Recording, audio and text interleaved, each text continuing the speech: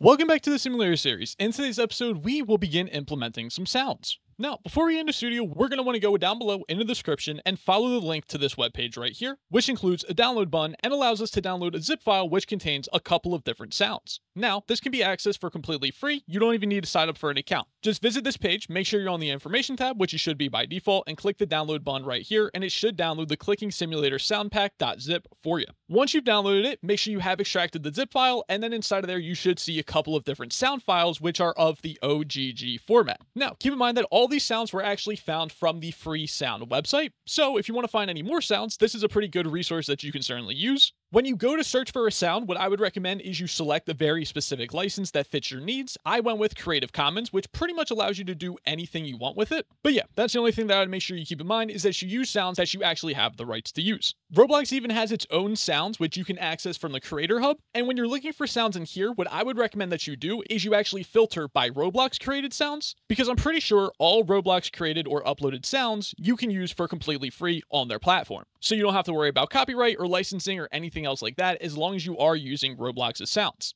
And I'll leave a link down below in the description to this store page. In my opinion, it wasn't really that intuitive to access. I think the only way to access this page is you actually have to go through the Creator Hub and then click the store button, and then you get access to looking for models, plugins, audio, and different things like that. You could even use the Roblox Studio toolbox to look for different sounds, but I found that the toolbox can perform much worse than their actual website for presenting these things to you. But either way, there's a couple of different methods that you can easily find different sounds for your game. Now that we have our sounds downloaded, the next thing that we want to do is actually upload these to Roblox Studio so that we can use them inside of our games. So in order to do this, we want to go to the View tab and select the Asset Manager. Inside of the Asset Manager, we have the bulk import button, which we can go ahead and click on. Then we want to go to the folder which contains all of our different sound files. We can go ahead and select all of these and click on Open. You might then be prompted to confirm that you do actually own all of the rights to upload these sounds, and since we do, we're going to go ahead and click on Confirm. And once we do that, we should see them being uploaded for us. And as long as you get all green check marks, then you do know that these have been uploaded correctly. So we can go ahead and close out of that page. Then we want to go ahead and actually add these sound objects into our game so that we can easily play them. So to do this, we're going to go inside of the replicated storage and we're going to make a brand new folder, which we're going to call Sounds. Then inside of here, we're going to go ahead and create a sound instance. And then we want to rename this sound instance to one of our sounds. So I'm going to go ahead and rename this to be called Error. Since we still have the Asset Manager open, we're going to go ahead and right click on the error sound that we just added to our game. And we're going to click on Copy ID to Clipboard. We'll then look at the properties of our error sound instance, and we can go ahead and paste the sound ID into the sound ID property. You should then see the isLoaded property set to true and the actual time length being updated as well. You can then go ahead and play a preview of this,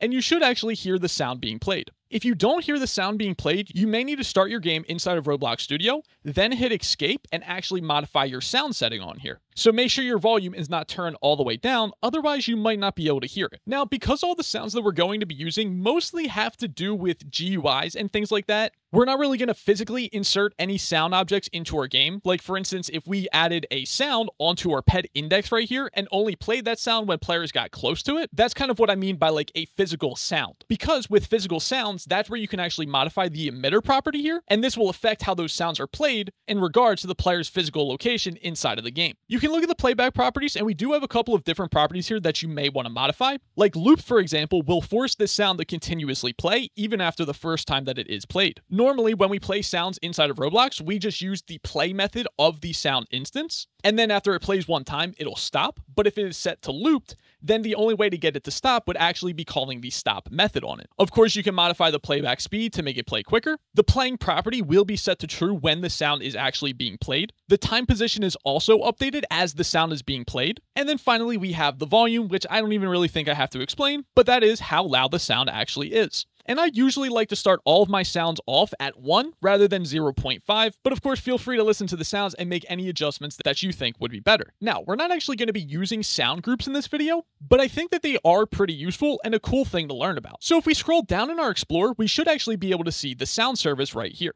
Inside of here, we can go ahead and create a sound group. And let's go ahead and rename this to be called UI. We can also make another sound group, and you don't actually have to follow along with doing this in Studio. This is mostly just to demonstrate how you can actually use these and how they can be handled. So we can create another sound group, which would be called Player. So now we have two different sound groups. One is called UI, and the other is called Player. For the UI sound group, we would of course add different sounds, which are only tied in or used by different GUIs. Whereas for the player sound group, we would only attach sounds which relate to the player. So things like jumping, maybe if we have a custom dying sound, or different things like that, then we would set the sound group property of the sound instance to those specific sound groups. Now, where do sound groups become useful at? Well, that's actually the volume property. So let's say, for instance, that we actually set the sound group of the error sound to the UI sound group. So now that we've made the error sound a member of the UI sound group, the sound group's volume property actually acts as a modifier on the original sound instance. Now, I'm just pulling this description directly from the documentation. So let's say, for example, our sound instance's volume is 0.5. And now if we take a look at our sound group, the volume of this is set to 0.5 as well. And since the sound group's volume is actually a multiplier of the instance's volume, then that means that the actual volume of the sound object would become 0.25. Now, considering it's a multiplier, that might make things a little bit more confusing, so I would recommend that you check out the documentation on this because it's actually really good and pretty easy to learn through there. But anyways, kind of the whole advantage of using sound groups is it allows you to easily balance out different types of sounds in your game, but of course that also requires you to make a GUI for players to easily manage that. Like for instance, it's pretty common in AAA or usual video games, aside from Roblox games, to actually give you a settings menu and modify different groups of audio. So you can change the overall volume of all sound effects without affecting, say, the background music, for example. That is where sound groups actually come in handy. Anyways, like I said, we're not going to be using sound groups in this video, so I'm going to go ahead and delete both of those, and I'll also clear out the sound group for the error sound instance as well, and we'll get back to creating the rest of the sound instances. Again, I'm going to set the volume back to 1 as well, because that's what we had it at previously. And now, with that being said, I'm going to go ahead and duplicate this sound instance and create a new one. The next one we're going to create is going to be called Rebirth.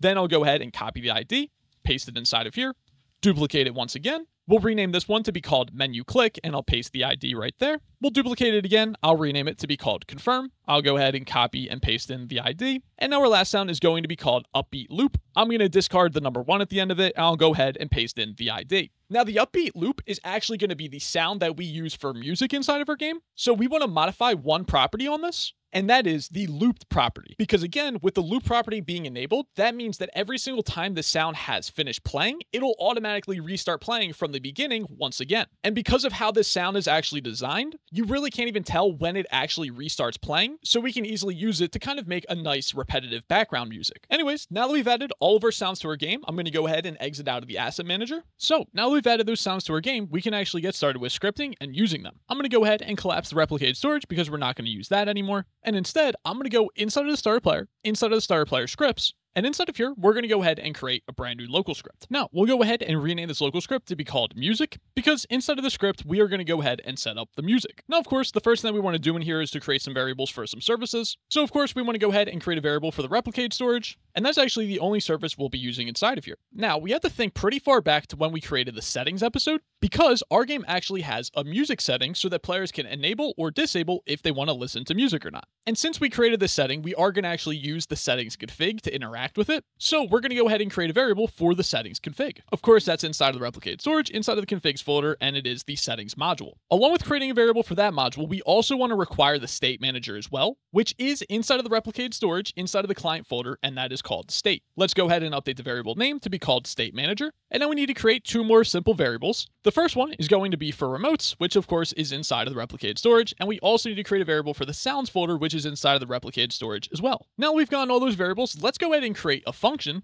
which we'll use to actually toggle playing the music or not. So we're going to go ahead and call this play music, and it's not going to have any parameters. Now, the first thing we want to do inside of this function is actually create a variable called sound, and we're going to set that to the specific sound instance that we want to play. And the specific sound instance that we want to play is inside of the sounds folder, and that is the upbeat loop sound. Now that we've gotten the sound that we want to play, the next thing that we want to do is actually check if the player has the music setting enabled. So we'll create a variable called isMusicEnabled, and to determine if it's enabled or not, we're going to use the settings config, and we'll use the isSettingActive function. Now, for the first argument, we need to actually pass through the setting name, which is going to be music, and for the second argument, we need to pass through the player's data. So we'll say stateManager.getData. Now that we've gotten that, we want to do something specific if the setting is enabled. Now, if the setting is enabled, we want to check if it is already being played so that we don't restart it. So we can create a variable called isAlreadyPlaying, and to determine if it's already playing, well, the sound instance has a property on it called playing. And now we only want to play the sound if it is not already being played. So if not is already playing, then let's go ahead and play the sound. So that's all we want to do to actually play the music for the player. But then after that, but still inside of the isMusicEnabled if statement, we can go ahead and say else. And if the player has the music setting disabled, then we actually want to stop the sound from playing. So we can go ahead and call the stop method on the sound. And that's actually all that we're going to do to create this function. Now that we've created this function, we're going to go ahead and call this function when the script runs for the first time. But in addition to that, we also want to call this function whenever the player toggles that specific setting on or off. And to do this, we can actually use a remote event, which is the update setting remote event. So we can say .onClientEvent, connect, create an anonymous function inside of here. And the first thing that will get sent to us is actually the setting. And now the first thing that we want to do is check if the setting is the music setting. So we'll create a variable called isMusicSetting. And to determine that, we would check if the setting is music. And now, if it is the music setting that has been toggled, what we'll then do is use a task.delay0, and then we'll call the playMusic function. Of course, we have to use task.delay0 because the playMusic function uses our state, and we need to make sure that we call this function after the state has actually been updated. And with that being said, that's all that we actually have to do inside of here. So we can go ahead and close out of that local script. Now, the next thing that we're going to do is create a script for setting up sounds anytime we click on a GUI button. So inside of the starter player scripts, we're going to go ahead and add a brand new local script, and we're going to call this sound. And of course, inside of here, we're going to want to create a variable for a few different services. So we're going to want to get the player service, and we're also going to want to get the replicated storage service as well. After that, we'll go ahead and create a variable for the local player. So we'll say players.localPlayer. We'll also create a variable for the player GUI. So we'll say player, wait for child, and then we'll wait for the player GUI to be loaded. Then we'll create a variable for our sounds, which is inside of the replicated storage. And then we'll go ahead and create a variable for the specific sound that we're going to use, which is inside of the sounds folder, and we want to use the menu click sound. So now that we've done that, we're going to go ahead and create a function for setting up the buttons, and we're going to call this setupButtonSound. And for our parameter, we're going to accept a button, which is going to be of the GUI button type. Now, you might be confused by what a GUI button is because we've never really used one before, but basically the text buttons and image buttons both extend from the GUI button. So using this type basically saves us the time and allows us to avoid writing both of these buttons here. So that's why we can just write the GUI button, because both of them actually come from the GUI button type. Now, I kind of lied to you a little bit about the parameter. We're not always going to pass through buttons to this function. So the first thing that we want to do inside of here is actually create a variable called isButton and make sure that the thing that we're going to work with is actually a button. And to do this, what we would do is use the is a method on the instance that we pass through to here, and we want to check if it is a button. And now, if it is a button, then what we want to do is we want to listen for it to be clicked on. And whenever it's clicked on, we're going to go ahead and play the sound. So we're just going to go ahead and say sound play inside of here. And now whenever that button is clicked on, it's going to go ahead and play the sound. And that's all that we're going to do inside of this function. Now, to get this all set up correctly, what we're going to do is we're actually going to listen to an event on the player GUI. And that event is called descendantAdded. And you might not have used this event before, but actually pretty much every single instance has this event. And this event is fired whenever something is parented to it. Of course, there's also child added, but that would only be fired whenever something directly under that instance has been parented to it. But with descendant added, we can get notified when anything has been parented to even something inside of that instance. So we'll go ahead and connect to this. And what is this event going to pass to us? It'll pass to us the descendant that has been added to it. And what do we want to do whenever a descendant has been added? Well, we want to go ahead and call the setupButtonSound function and pass through the descendant. Now, actually, because of how we had it set up, we can actually make this even more compact and simply just pass through the setupButtonSound function just like that. Now, since this function's only going to be called whenever descendants are added to the player GUI, we also want to loop through all of the descendants that are already inside of the player GUI, just in case any buttons have already been replicated. We don't want to miss out on those. So we're going to go ahead and say for _ comma, and I'm going to specify the type of this just because it makes our scripting easier. And I'm going to say that it is a GUI button in the player GUI instance, and then we'll use the getDescendants method on it, and then we'll say do. Then we'll go ahead and call the setupButtonSound function and pass through the descendant. Now that I think about it, we really didn't have to specify the type of this. I did that originally because I was creating the function a little bit differently, and I just realized that actually was not necessary at all. So you could either leave it or delete it. It doesn't really matter. But with that being said, that's all we have to do inside of the script. So now, whenever we click on any GUI button in our game, that will make the menu click sound that we specified here. Another thing that you could do to kind of enhance this a little bit is you could effectively set up different sounds that'll play based on which button is actually clicked. So we could create a variable called isExitButton.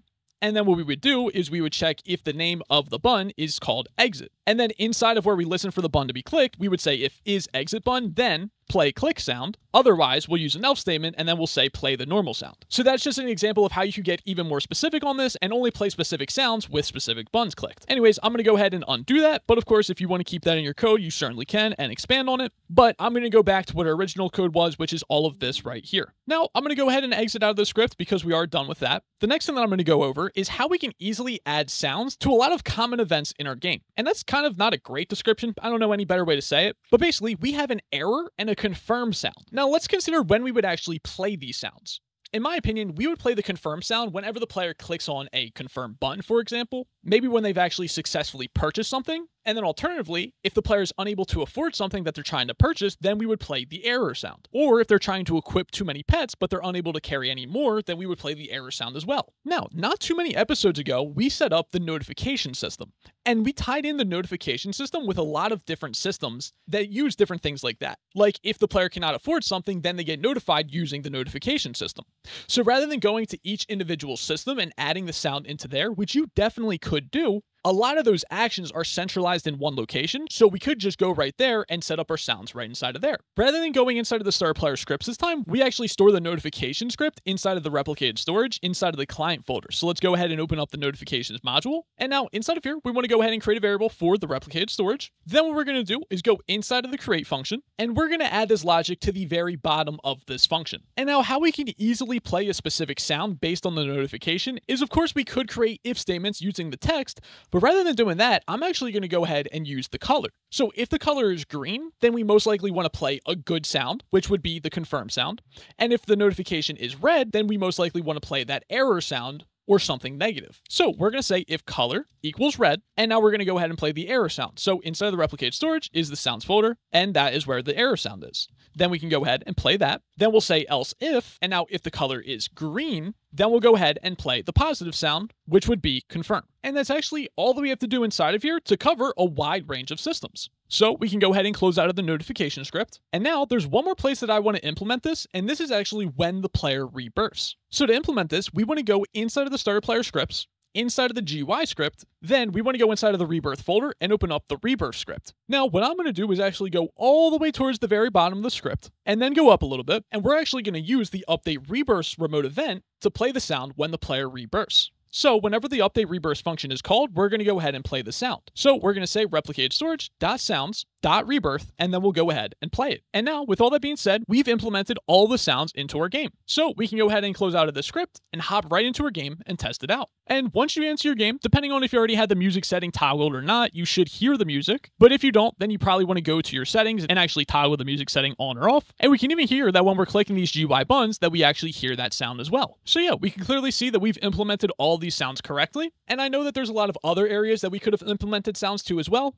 but I feel like they're very easy to implement. And as long as you have whatever sound that you want to, you can easily throw that into whatever system it needs to be thrown into. Anyways, ladies and gentlemen, with all that being said, that's going to be it for this episode. As always, if you did enjoy, make sure you go down below and hit that like button. And if you want to support me, as well as gain access to all the scripts that we made during the series, and a ton of other assets that you can use to easily make your next Roblox game, feel free to visit my Patreon or MonzterDev and support me. Anyways, with all that being said, I hope that you have a great day, and I'll see you guys in the next episode.